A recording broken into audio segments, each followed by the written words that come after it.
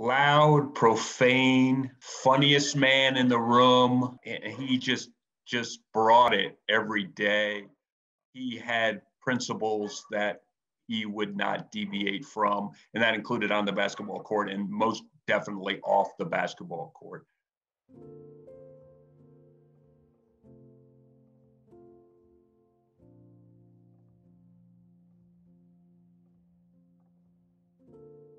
For John, somebody who played high school basketball in Philadelphia, Ben Franklin High School, Public League Player of the Year, got 0 scholarships offers from the Big Five. Went to Bethune-Cookman, got an education, worked his way up, was working as a waiter for a catering company in his 40s when he was teaching and coaching at Simon Gratz. And before he got the Chaney job, over 40 years old. Before he got the Temple job, over 50 years old. He sort of is Philadelphia.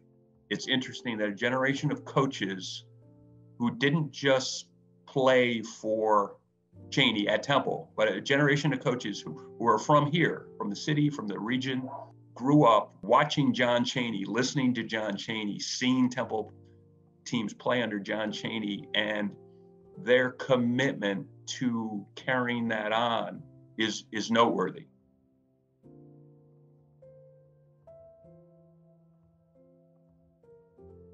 It was never easy time. That they always made that clear. Even covering the team, that was always clear. So I covered the team from fall of '97 through the end in 2006. So that decade was 2 Final Eights, and then years that were NIT kind of years, kind of the end of it.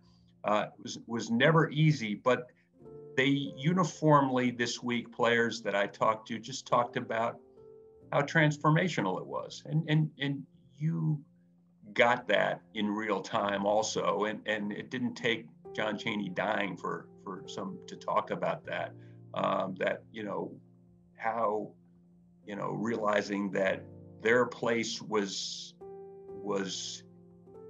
here when they ran into John Chaney in their lives, and their kids' lives are here. And none of them seem to take that for granted, and they don't just give themselves credit, give the school credit, give the state of the world credit. They give John Chaney credit.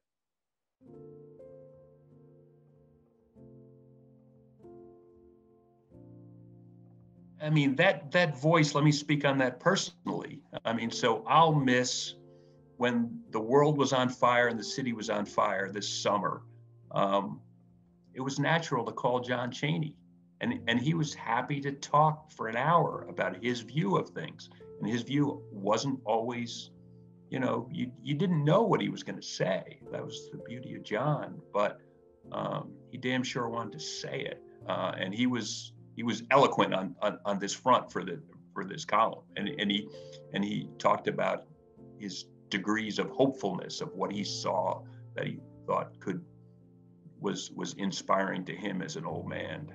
He ended it on a moving note about how old man now we just sit in our rocking chairs, and he said, like a limb, the next wind that blows, I'm gone.